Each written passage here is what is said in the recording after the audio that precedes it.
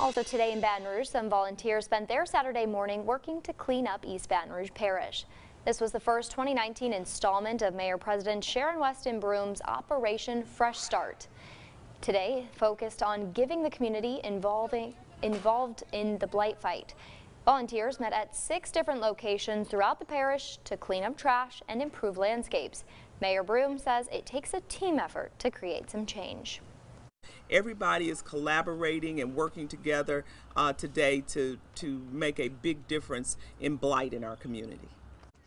This was the 2019 Operation Fresh Start kickoff event, with more events like this planned for the future.